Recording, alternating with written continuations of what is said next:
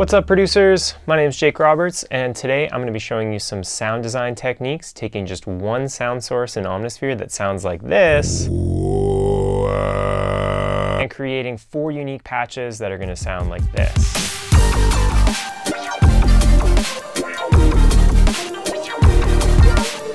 How? Let's get started. Alright, I'm going to start by making a bass sound. So first step, I have to load up my sound source. So I'm going to go into layer A. In the oscillator section, I'll click sample. And if I click here, it'll open up my big sound source browser. I'm going to go into human voices, throat singers, and find Tuvan male 1, drone number 2. Alright, now a couple basic oscillator controls. I can adjust the start position of the sample with this start slider. That allows me to get a stronger attack at the beginning of the sound. I can also reverse playback of the sample right here. Now I want to add some movement to the sound by modulating this start slider. So I'm going to right click it and modulate with LFO. This pulls up the modulation sidebar, and I can fine tune my movement, adjusting source to adjust the range of movement and the rate to adjust the speed. Next, I'm going to add a bit more modulation, this time to the coarse pitch. So I'll right-click coarse pitch and modulate with envelope. This automatically maps this to mod envelope 1 and pulls it up in the modulation sidebar. Now if I want to get more precise with my envelope adjustments, I can click the magnifying glass beside envelope. This opens the envelope zoom section. Now by default, the envelope is set to loop and sync to the BPM of my song. I'm going to keep these on and shorten the decay, which is going to speed up the loop.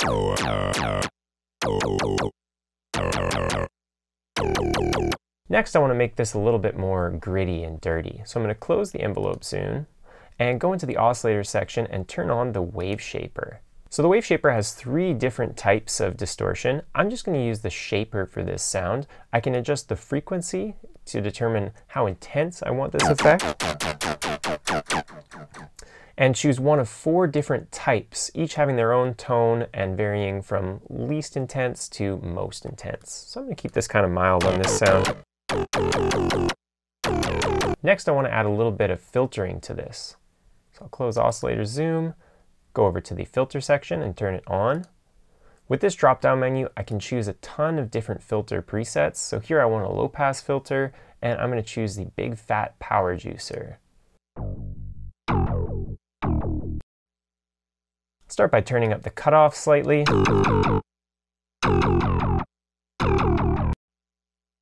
The envelope depth knob is up already, so I can already hear some automatic movement. Now I like this, so I'm going to leave it.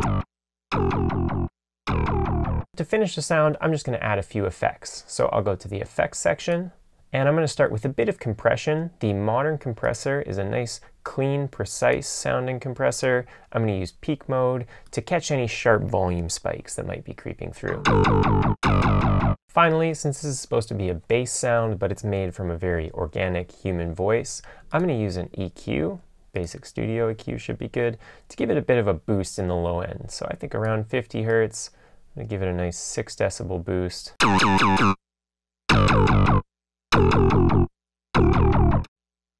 And other than that, I think it sounds pretty good. Alright, the next patch I'm going to make is a synth pluck lead. So I'll start the same way by opening the Soundsource browser, human voices, throat singers, Tuvan male 1, drone number 2. On this sound, I'm going to use granular synthesis. So I can find this in the oscillator section, GRN, and turn it on. Granular synthesis fragments your audio into tiny slices called grains that are played back in different ways and can create continuous layered soundscapes. So Omnisphere's granular synthesis has 2 different modes, speed and position. Here I'm going to use the position mode, which makes this slider at the bottom act similar to the sample start, choosing the part in this sample that I'd like to granulate. I can adjust the size of the slices as well as the intensity with some of the grain controls at the bottom here. Next, I want to shape this sound into more of a pluck. So I'm going to use a low pass filter again. I'm going to go for the big fat power juicer one more time. Now to adjust the shape, I'm going to use the envelope sliders for the filter that I can find right in the front panel here by clicking filter. For the typical pluck shape, I want a really low sustain, really fast attack, and I'm going to adjust the decay of the sound to taste.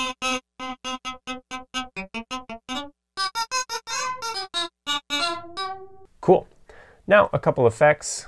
Again, I'm going to use the modern compressor just to give it a little bit of loudness and catch any peaks that might be created by the sharp pluck envelope.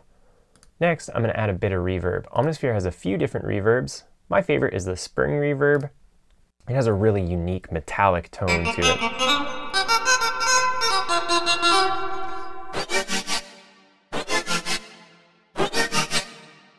For this third patch, I'm going to make something that I can play some sustained chords. So, same sample.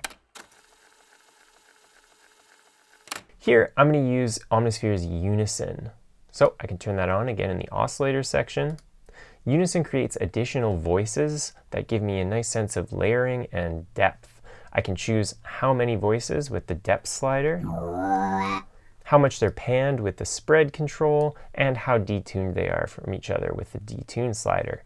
Omnisphere's Unison has a unique feature that allows you to adjust the octave of the additional unison voices. I'm going to shift these down one octave to fill out the lower end as I play higher chords. Awesome. I also want to add a bit of wave shaper distortion to this, so I can navigate over to wave shaper and turn it on. This time I'm also going to use a bit of the bit crusher, sample rate reducer, and maybe one of the more extreme wave shaper modes. I want this really nice and fuzzy sounding. Now, since I'm going to be playing sustained chords, I want to have a little bit of movement to this sound. I'd like to map an LFO to the volume, so I'm going to do this with the amp slider, put it to about halfway, then I can right click it and modulate with LFO. Again, this pulls up the modulation side panel here. I'm going to do a couple things to fine tune this shape. First, I'm going to change this LFO from free to note. This means the LFO is going to start at the beginning of the wave cycle every time I play a new note or chord. Next, I'm going to set this LFO to sync to the BPM of my song. Now when I adjust the rate, it will be in synced values. I'm going to adjust this to eighth notes. Finally, a couple effects just to finish off the sound. Here, maybe I'll try the vintage compressor, which compresses as well as gives a little bit of tone or character to it. I'm also going to use some reverb. Here, maybe the easy verb just to switch things up a little bit. And finally, some modulation effect. I'm going to actually use the analog chorus, which is going to give me some more layers and depth to this sound.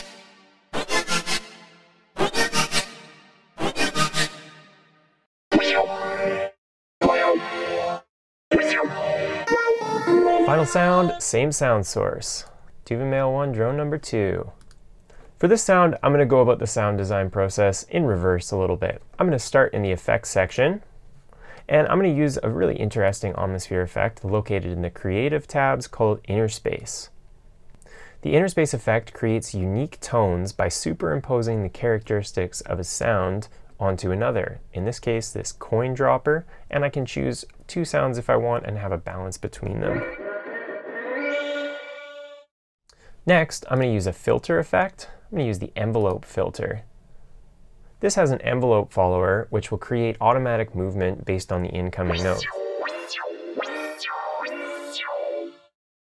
Last, to give it just a little bit more flavor, I'm going to use a little more modulation with the analog phaser.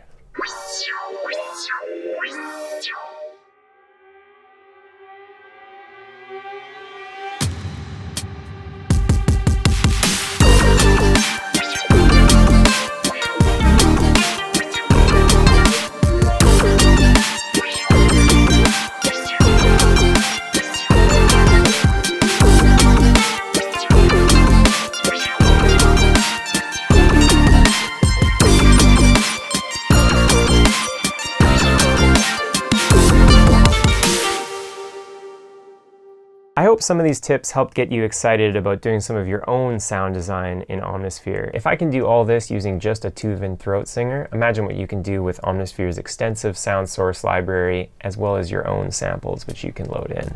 Happy sound designing!